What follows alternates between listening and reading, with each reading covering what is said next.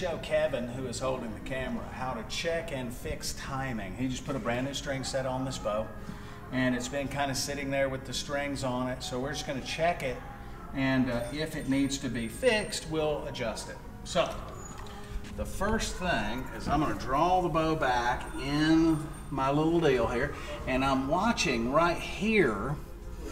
That is the draw stop, and then over here is draw stop right there.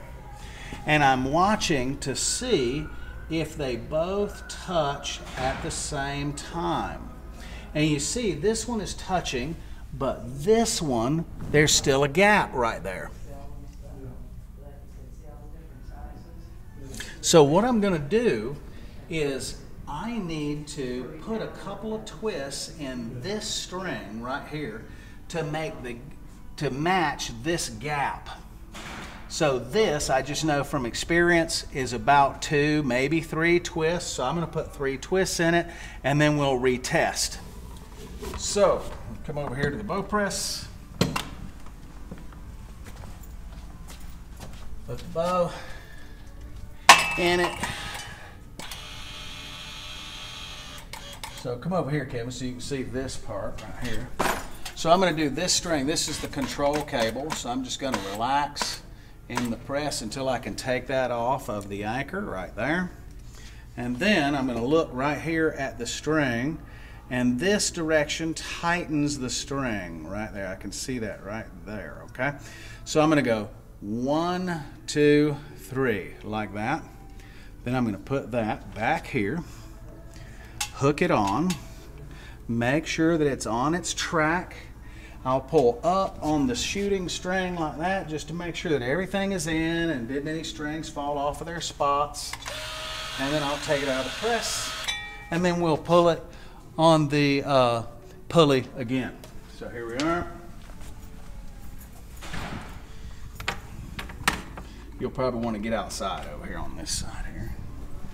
Here we are. Pull down, pull it on the pulley, get almost right there, and I'm watching this come around and touch. And then I look, and it's just a tiny hair. You see that little bit right there? It's a tiny hair from being perfect. I'm going to put one more twist in it.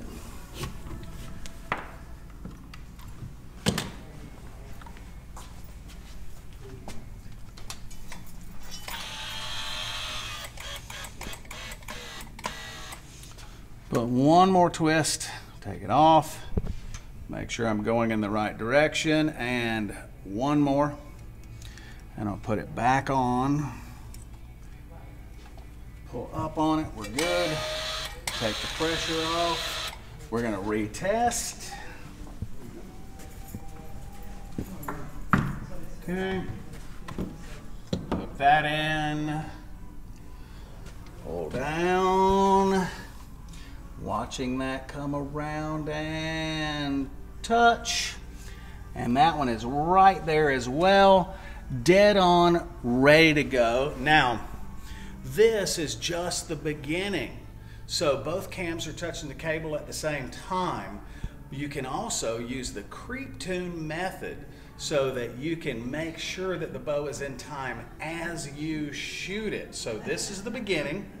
Then you can creep tune. For more on creep tuning, search GRIV, G-R-I-V, creep tune in Google, and there'll be a couple of manuals for creep tuning that I've put out there on the web, and you can find that, maybe a video coming later. But right here, this is how you basic set the timing on a bow.